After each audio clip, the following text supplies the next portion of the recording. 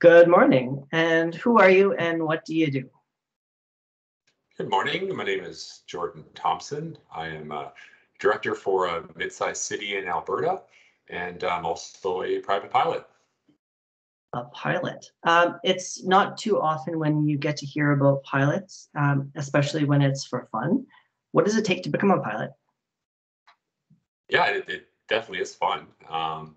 There are a few requirements. There are some schools called the ground school that one has to take, and then that teaches a student all about the theory of flight, about air law, about how an airplane works.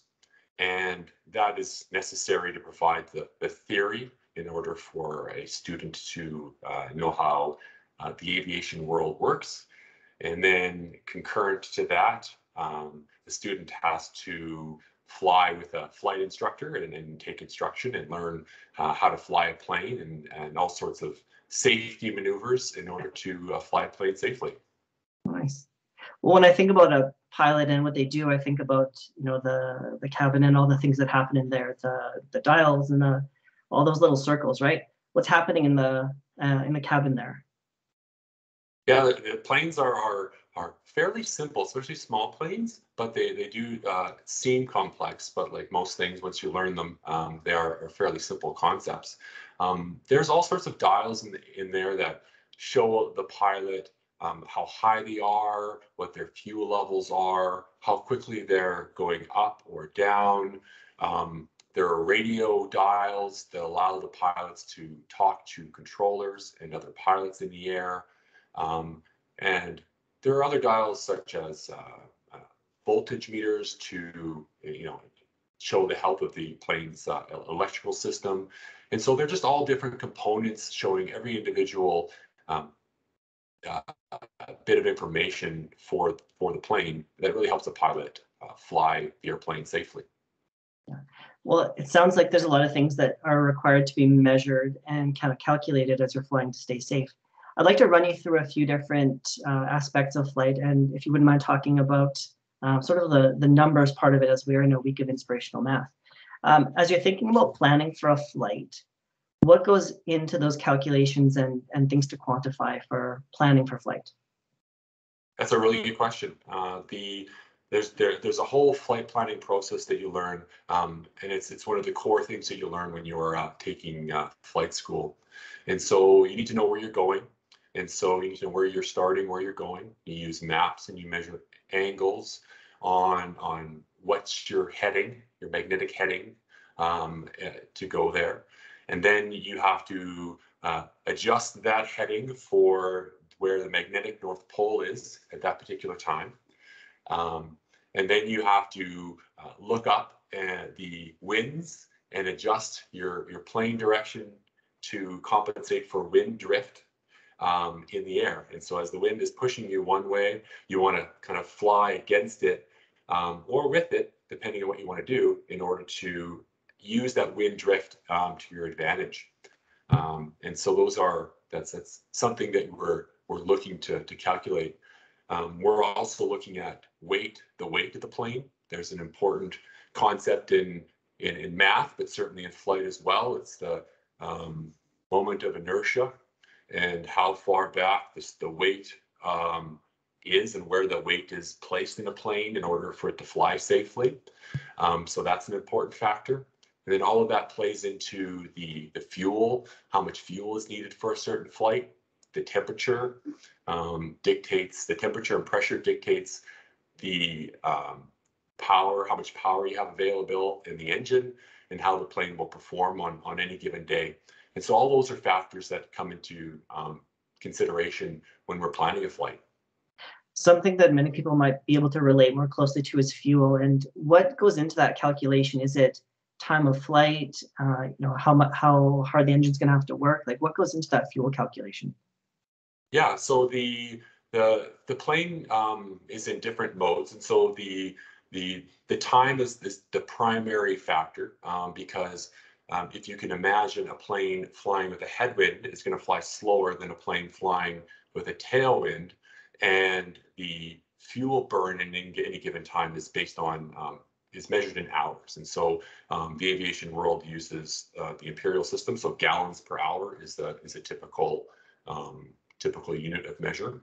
And so if we're flying in a headwind and it's just going to take longer to get to our destination, we're going to burn more fuel than if we're flying with a tailwind, for example. Interesting. All right. Well, after you again have your plan and you're into your takeoff and you're starting with some of that flight, what are the things that you're being mindful of during takeoff and during that flight period? So during takeoff, there is an important thing we have to consider, and that is the temperature of the day, as well as the distance of runway that we have available, and what type of surface we're taking off from. It'll take longer to take off from grass, for example, than it will from pavement. And so we want to make sure that we have enough runway available to lift off safely. Once we're in the air, we are usually climbing to a specified altitude that we have determined during the planning process. And so we climb at a certain rate, and we want to make sure that the plane is climbing at a certain rate of speed so that it's climbing efficiently, but also it's not climbing too slowly that it overheats the engine. And then once we get up to what we call a cruising altitude, which is the altitude you're going to hold throughout your flight, we do things like we lean the engine. So we pull back a little bit of the fuel so that the engine operates more efficiently. And we're looking at the revolutions per minute, the RPM of the engine, in order to determine whether we've found that right balance. And then as we're flying, we're talking to other pilots on the frequency, and we're letting them know where we are, how far we are from known landmarks in the area, and making sure that there's no conflicts and we're not flying too close to each other. And then when we get closer to our destination, we're talking either to other pilots and transitioning into a landing phase, or we're talking to the air traffic control and receiving instruction on how to land at that particular airport. Sounds like there's a lot of measuring with like distances and rates and constantly just being mindful of position and how far you are from things and staying safe, really. I'm sure that's at the core of a lot of it. So into landing, descent, and kind of final aspects of flying, what are some of the final things you're looking at when you're coming to the descent and landing? One of the key things during all phases of flight, but certainly at landing, is what is the weather doing at that particular airport. And so when we get closer to an airport that's controlled, we listen to something called the ATIS, and that's the Automated Traffic Information or Automated Weather Information System. And that tells us important information like what direction is the wind coming from? What is the runway surface condition like? Are there any special instructions that a pilot has to be mindful of as they're approaching that airport? And so knowing that, we always want to land with a headwind, because that provides the plane the opportunity to fly at slowest ground speed. And so the air going over the plane is going to be at whatever it is, but the more headwind you have, the slower you can fly relative to the ground. And that provides for a safer landing that doesn't take up as much runway length. But certainly as we're flying what we call a traffic pattern, which is a predetermined pattern in the air to set ourselves up for landing, we want to make sure that we have different settings in the plane, like flaps that are set to slow the plane down. We bring the RPM down to a controlled setting to allow for a controlled, stable rate of descent. And that's measured in hundreds of feet per minute.